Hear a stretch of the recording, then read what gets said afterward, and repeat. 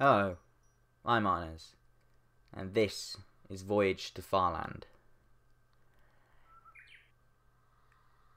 A Pokemon Mystery Dungeon type roguelike RPG where I can't speak a word of English. Where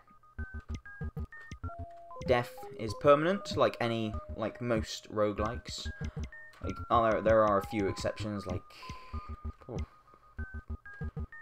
of course when I say there are exceptions, my brain goes, you don't remember any exceptions, shut up. Dungeons and Dreadmore, there you go, there's one. And Pokemon Mystery Dungeon, you can't die. Yes, as you can see, the game is very, very similar to the Mystery Dungeon games, which I view as a positive thing, because when I was younger, I enjoyed the hell out of the first one. I think it was Red. And also, just like a Mystery Dungeon, instead of Pokemon, you get pets. So I have found a toy robot, which is a nice little thing to have come along with you, I suppose. But there is one issue I have. I had to redo a recording because of that issue then, actually. You can't walk through NPCs, which for enemies would be fine. But in other games of this caliber, you've been able to walk and you just switch places, which wouldn't cause a problem. The fact that that isn't here causes an issue because I was trapped in a corner and I couldn't get out because I can't walk past my little robot friend. I can't do it. I can walk diagonally, which is lucky, but if I'm in a dead end and that little bastard's there and there's nothing that makes me go down, I'm a little screwed. So that's my one little gripe for the time being. Also, you can talk to this little girl and you'll play a game of let me down. Now she's trapped. Great. Okay, let's just ignore and just get onto the game. Unfortunately, I was supposed to do the training because... Oh, hello. Boom. Oh, shit, I missed. So. This is... I can't walk past him, which irritates the hell out of me, because there's really no reason for me to have this pet if he can kill me this easily. I'm gonna die on him. Yep. Oh, for fuck you. Yeah, they level up if they kill you, which is kind of pointless, because you're dead. You don't come back to life. So, honestly, the robot really isn't worth it. There is no reason for me to ever get the robot, because he just blocks my way. I can't switch places with him. Yeah, I'm doing the training. Because the training, when you just go straight for the game, there's generally this issue of difficulty, because you can't, unless you get lucky and find items that you want and need to get the damage done, then you're a little screwed. But luckily in training, the enemies are easy, and it gives you a chance to actually find weapons to get you a quick start on your damage and stuff like that. It gives you some nice little items. It's basically the recommended way of getting started if you want to avoid painstaking difficulty, because I leveled up. Because the developer of the game was... Also, thank you for handing out the keys, and I was lucky enough to grab myself one. So, thank you for that. Also, what was I going to say? Yes, if you just go on straight about trying to play this game, you could have an issue. I mean, the developer pretty much requested for, hey, does anyone want to sort of rage through my game? And when a developer says, yeah, if you're probably going to get angry at this game, you're probably going to get angry... I can't believe I've done that second time. You're probably going to get angry at this game. When the dev says that, you know it's something to look forward to. Also, when the dev writes a guide on how not to die, it makes me think, oh, it looks like I'm not supposed to have an easy time with this. There are some different things about this game compared to other roguelikes. There are different aspects, like there's this special beetle, I believe it's called. Some sort of viper beetle maybe. Oh, I leveled up again. A viper beetle maybe, I can't remember. But basically, it spins you around like nobody's business. And it just tosses you about and you get completely wrecked. When you encounter that thing on your first run, it's a little bit scary. It's not exactly something you expect. Also, it's very scary when you encounter it with no items. You get completely slaughtered. Hence why training is generally the best option. Okay, also, there is a health bar up there, so you have to be careful on how much ground you cover. Because of the fact it could go badly for you. I can never remember. Luckily, there is a button to remember how all the controls and how to actually. Oh yeah, that's it. Okay, I did get it right. I was trying to figure out how to change direction so I can show off something. You can actually. The reason I'm picking up all these items is not because I want to replace them. It is because I can throw them. And it is a nice little way of getting a little bit of extra damage on your opponent before they reach you.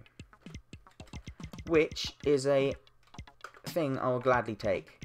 As the game, at the start, yeah, this is how my experience of the game went. It's like, okay, first time I went straight into it, didn't bother with the training. Got completely slaughtered, did not take me long.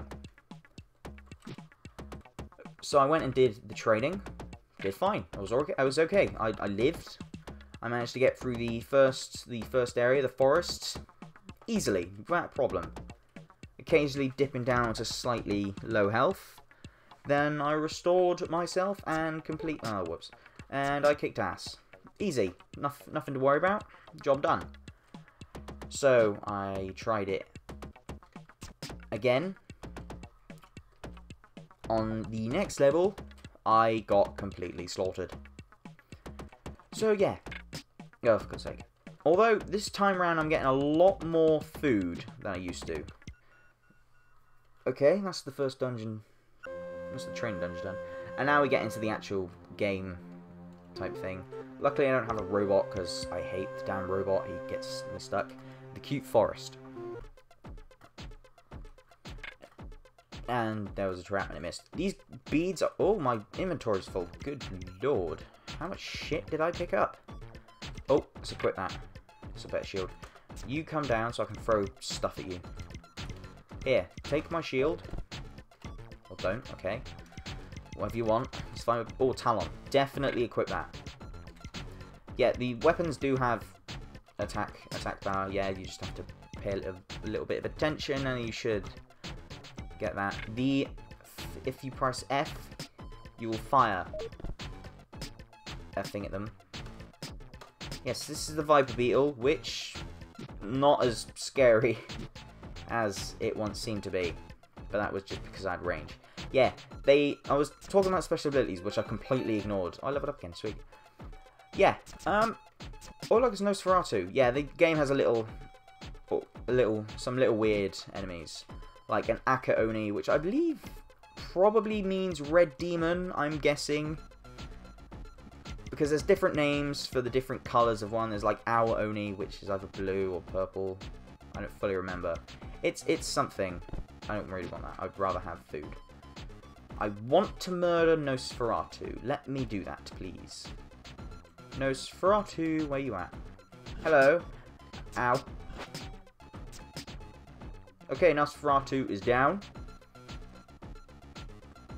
Not too much of a problem. Aka Oni is also down. What was I saying? Oh yeah, these special abilities. What? Whoa! He gave me the evil... Oh, I'm confused. Okay, Nosferatu. Yeah. Like I was saying, there's some interesting Okay, bye-bye. Bye-bye. I'm not dealing with Nosferatu again. He murdered my health earlier. Yeah, so as I was saying, there are special things like the seesaw trap. Like, why is there Nosferatu everywhere? Could you stop that, please? Stop it. So, as I said, there are special abilities for certain people.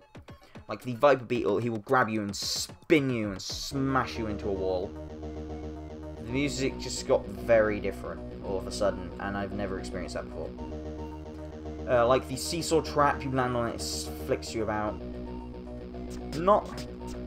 Pretty cool effects, not too bad. Obviously the game goes for a fairly simple graphical roguelike, which isn't a problem, to be honest. I mean, it's more, as with everything, as with every game ever, it's gameplay over graphical fidelity, which is not a problem. I mean, graphics help, but honestly, you can't really complain. They are what they are, and just get used to it. So what have we got here then? A meld pouch. Alright then. While I'm here, I can actually show off the light scroll. It shows off the entire map, makes your job easy. It also shows the enemies, which is nice. An hour only. Okay, it was blue. Okay. I also have something else I'd like to test out, if I can. These beads. They're basically it's sort of like magic in a sense. Also, they have different abilities. I think, yeah, that one makes me swap with. That one makes me swap with whoever I hit with it. Okay. So in the beginning, no, I don't want to swap places. That's stupid. In the beginning, strategy isn't really employed as much as it probably should. I feel like strategy isn't as necessary. Later in the game, though, my lord, it gets a lot more important. In the first sort of dungeon type area, you don't really have an issue with enemies or encounters. You just sort of get the job done, and you don't really have anything to worry about. If I missed then, I would have been dead. So I was a little bit risky with that particular one. I'm going to take that. I'm also going to eat that as I have no space, so I might as well use it. Hello. Goodbye. Yeah, so strategy will quickly become something you need to look in. I can't speak a word. It's something that you have to employ. I'll trade anything for my raft. This lady's weird. I'll trade my raft for something to eat. No. Because too bad. Because the raft doesn't really go anywhere. You can go on this water bit, but there's nowhere to go on it. So basically you trade food for nothing of any use. And you can do it multiple times as well, which makes it weirder. So I'm just going to continue. This is where I'm going to die. Without a doubt. I know I am. Twilight Stream. This looks different to the last one I had. I swear I was in a cave last time. So this may go better, this may go worse. I don't know. My inventory is full, which is not good. Do I have a light scroll which I can just sort of waste? I do. Alright then. This map is considerably bigger.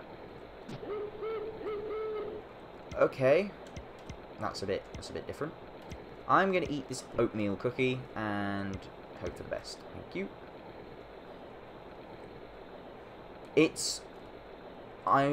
This level is going to need, I think, probably needs some music, because Crushing Waves Ratapult, okay. Oh, hello, Grey Lady. Okay, I'm going to... Yeah, this area... Oh, damn. One word now. Bash your face in. Bash your face in. What'd you drop? A Talon. Not good. Steel Shield. Okay, equip that now. Wait, what Talon have I got? Talon 2. Okay, that's fine. Let's just put this on. Okay, she can attack. But I have extra defense, so it's fine.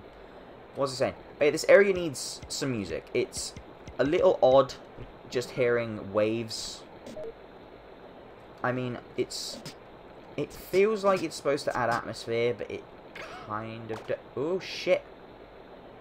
Yeah, the seesaw trap is a little dangerous. Kind of very unsurprising, very surprising. Oh, no. Evil Oba. Thank you. Yeah, the lack of music in this area is a little disappointing. But I'm sure that can be added on to. I mean, there's no reason why not. But there's no reason why you can't just put on your own music in the background, which is generally what I do a lot of the time anyway. Monster Scroll. I wonder what that does. Does that summon monsters? Because if it does, I might be in trouble. Where'd it go? There it is. That could have been a mistake. Yeah, that was probably a mistake. I'm gonna take a guess and say that was definitely a mistake. So, eat. Oh dear. Pummel Scroll. Read that. Boom. Okay. Now that is one way of getting through a sticky situation. Stepped on another trap. Oh, another trap as well. Warp pouch. What's that? A steel shield. It might have a plus on it. Tomahawk. Is that better? Okay, the steel shield is AP 7, whereas the Talon is AP 6 plus 2. What did I just do? What did I just do? I'm not sure what I just did. Just put that on. Picked up. Okay, just carry on. Oh my. Well, I've gotten further than I did before. Oh, damn. Come here. I'm probably doing better because I actually found food this time around. I found one piece of food last time, and it was very, very odd. Luckily... Oh, hello. Miss Mask Punk. Oh, I thought you were the exit. Damn. Luckily, there is music this time around, which definitely makes the stage better. Even if it is pretty simple. Oh, damn.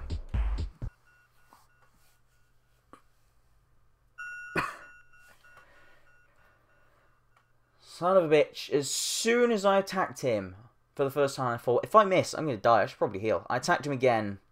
I missed. I died. Not the best. So, that was Voyage-to-Farland. A roguelike RPG type deal. Simple graphics. Simple music. Definitely not simple difficulty. The game is pretty hard and requires you to actually make some decisions before you actually do your next move. And also, when the developer writes a guide on how not to die, you probably know you might be in for a little bit of trouble. So, this has been Voyage-to-Farland, a game I rather enjoy, actually. Despite the simplicity of it, the overall gameplay I find quite fun. And I've been happy to play it and bring it to your attention. I'm not so sure about this stuff though. Rescue, you can request a rescue. Accept rescue. Invalid code. Request rescue. Rescue code copied to clipboard. So I think you can actually paste code from clipboard. Code verified. Okay. Not. So I think you can actually try and rescue yourself. I'm not entirely sure about this, so I'm just going to leave it alone. Maybe that's something I have a look into or something, or maybe I look... I don't know. Maybe it's in there. Mystery Dungeon has this as well, so I don't see why this game shouldn't either. Obviously, those two have a very similar... After all, that is what the developer went for. I mean, he even says it himself, pretty much. So yeah, I've enjoyed this. I've certainly enjoyed it. Glad I've had a chance to play it.